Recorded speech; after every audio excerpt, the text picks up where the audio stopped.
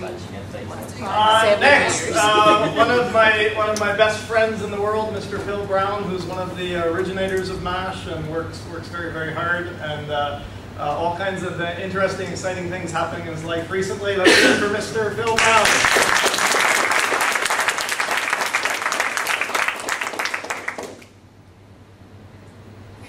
Better press the button, hadn't I?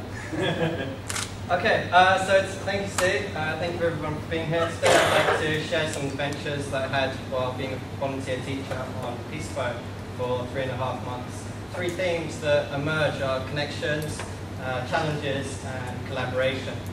I think that when people embark on a voyage, or indeed when students begin a term or semester, then you get some students and some people who feel a little bit afraid of what's lying ahead, and other people that have that enthusiasm, that sense of adventure, and that excitement. And if you can get everyone on board to share that and feel that, that makes for a wonderful journey. Before I got on Peaceboat, this is one of the connections that I made completely by chance. I was with Colin at Co-Tessel, waiting for an elevator, and bumped into Kit Cates.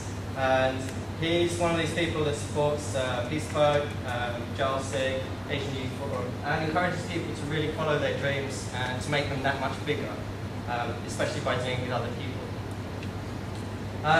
First port of call, I met Wiley. I was looking for a bus to go to the museum. I saw this guy, he just gets off the bus, comes up to me and says, "Are you looking for the museum?" And I said, "Yeah." And he then took me to the museum and we spent the day together. It just made everybody smile everywhere. That's really quite amazing. One of the greatest rewards of being on Peaceboat is that you get the chance to work with a lot of grassroots local organisations, very much people, such as Global Village, which are focused on improving education and health in Vietnam. The founder of Global Village is Lady Hayslip, who is pictured in the middle. She was a survivor of the Vietnam War. She was actually persecuted, raped and tortured. But she talks about how the power of forgiveness was really important in helping her overcome her ordeals. And one day over breakfast, she asked me and a friend of mine, "So what's the difference between between intelligence and wisdom?" That was a good conversation.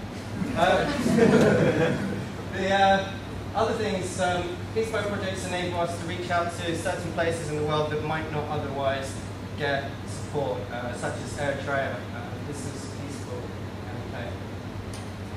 On Peaceboat, one of the things that I got the opportunity to do was to put into practice some things I've been learning on my MA, TEFL, TESOL, such as introducing a negotiated curriculum. So everything that I kind of read and learnt about, I had a chance to actually go and play with.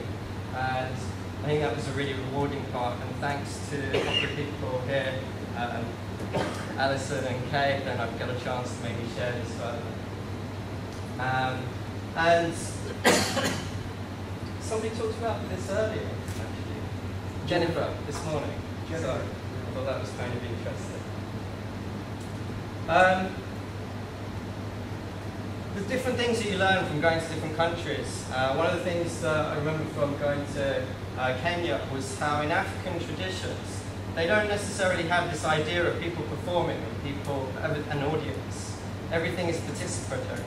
And so, for example, they have the idea of drum circles. Everybody joins in with the drumming, joins in with the dance, and they don't have this kind of breakdown between them and the others watching. This led to drum circles on the boat. Eventually we had a workshop with an audience, but the audience of 50 people ended up drumming and filling the whole boat up with drum noises that the ship's captain told us about later.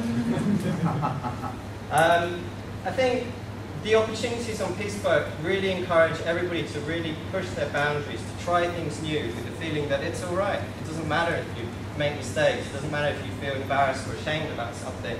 You're going to have the chance to do that and get over it. And that leads to more opportunities and expansion of your own world.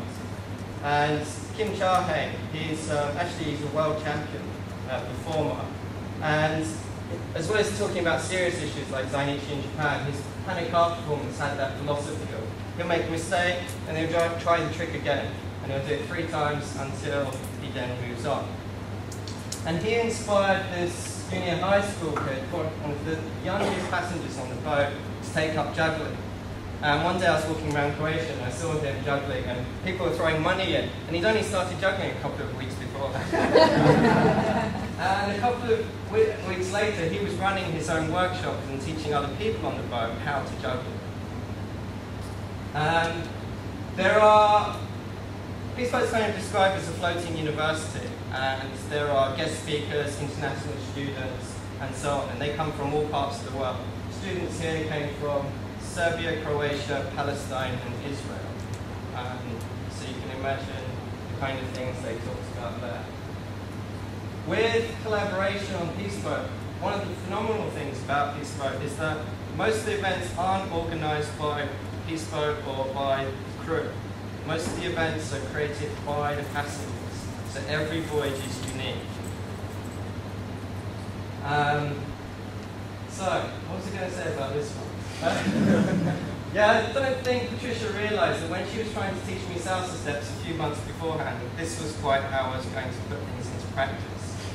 And I think that's the same with a lot of our learning. We don't know when our learners are going to use what we're trying to share with them. So, 104 days later, 20 ports of call, and I was back in Japan. And I think one of the things that really amazed me was when people say goodbye, I've just never seen 600 people cry en masse. And John Spiri, who I met later, shows that the connections just continue to go beyond. He approached me one day and said, oh, he was really interested in Peace Boat. Could I write a piece that he could put in his book that he was making? And of course I was delighted. It was an opportunity to share, get the word out about Peace Boat, get students interested, and just support everybody in a nice win-win collaborative situation. And so back to Lady Hayslip's question about what's the difference between wisdom and intelligence. After talking about things, we asked her, and she came back and she said for her, wisdom was always an act of love. Thank you very much.